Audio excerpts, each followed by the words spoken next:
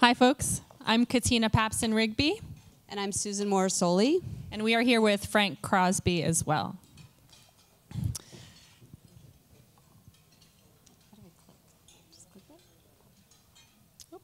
Yes, iGPS, Inspire Growth, Passion, Success. So ISKME challenged us to answer the question last year, can we create ways to assess learning geared to making tangible progress towards meaningful goals? Tangible progress, meaningful goals, we were not sure what that meant. So we asked ourselves and got to a different place. Our collab efforts led to this refinement. Can we inspire students to seek growth, passion, and success in their learning activities and create meaningful assessment of their efforts? This is learning beyond reading, writing, and arithmetic. Learning that is multidimensional, dynamic, and fluid.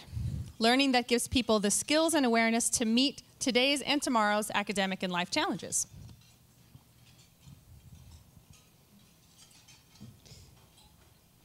iGPS begins as a learning and assessment model that builds on partnership for 21st century skills. It merges traditional 3R-based learning with collaboration, communication, creativity, critical thinking, and citizenship, the 5 C's.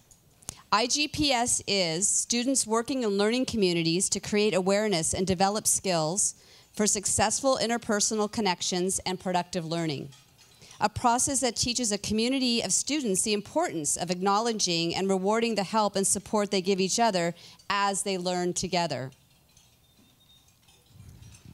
So Children's Day School in San Francisco and Jordan Middle School in Palo Alto, our schools, were the iGPS pilot sites. And at each site, students took ownership of the 5 C's by building knowledge and teaching one another the concepts, the C concepts. And here's a picture of kids at Jordan Middle School. They combined the C's with communication studies using the collab structure. They created mock advertising firms and learned how to produce engaging marketing campaigns. And at Children's Day School, students combined the C's with civic studies to learn about the voting process and to collaborate with San Francisco Office of Elections to register voters. So at each site, the students used a combination of self and peer assessment to evaluate, acknowledge, and reward one another on how effectively they worked both in the classroom and in their communities. To honor one another, students created and passed back and forth acknowledgement cards for each C. And we have a little bit of footage for you from Jordan Middle School. These are 6th grade students sharing their C acknowledgements. Group member by looking at your notes. So you already did, but now you're going through and you're looking and you're kind of averaging it out. You're thinking, what were they really, what did I notice that they did the most? Okay? So you're going to be giving, if you have 5 people in your group, you're going to be awarding 4 different cards. So you think to yourself, I'm going to give you guys these cards you're going to write on. I noticed Kaylin used creativity when she made a cool front screen slide that really showed our slogan and our team name really well. Thanks. I noticed Millie used collaboration when someone changed the color of her slide and she didn't like it, so we all changed the color we all approved on. Thank you. Sure. I noticed Millie used collaboration for like going with anything, like whatever choice we had, like if it was a good choice, she'd totally go with that. It was kind of hard though, because seeing everybody's slides, you almost wanted to award everybody creativity and communication. You're like, I want to award everybody everything, but then you got deeper thinking and you got thinking of like what they did best. We all used some critical thinking. I know we all used it, but just to think of like when we used it.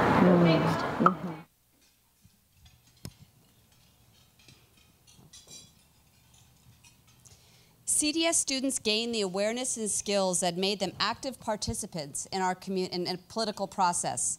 And Jordan students discovered meaningful interaction, collaboration, and learning can happen when people connect person to person without the intervention of technology. The rewards and results were astounding and went beyond our expectations. What started out as an assessment tool has become a movement. iGPS is not an application. In our technology-based culture in which we're seduced into believing that we're not smart unless we use a smart device to interact, iGPS is a return to direct, non-technology mediated communication. And as iGPS evolved for all of us, we discovered that it's more than a learning and assessment model for schools. It's a dynamic process that can be used to facilitate group unity, resolve conflict, and create organizational cultures based on the Cs. So what's next for iGPS as a learning and assessment model? Here's what we need.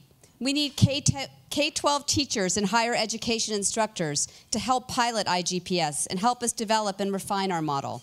We need input from academic administrators and managers on how to generate resources and to support for iGPS.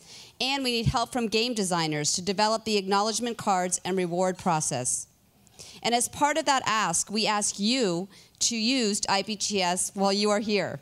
We have left packets of cards, they look like this, on your tables, and we'd like you to acknowledge each other with these cards by simply jotting down a note and handing it to a colleague, or even give it a shout-out acknowledgement through a tweet. So it's our turn to acknowledge. We'd like to acknowledge everyone who helped us, especially Iskmi and Elizabeth Doty for this incredible opportunity. You all excel in the 5 Cs. Thank you so much. Thank you very much.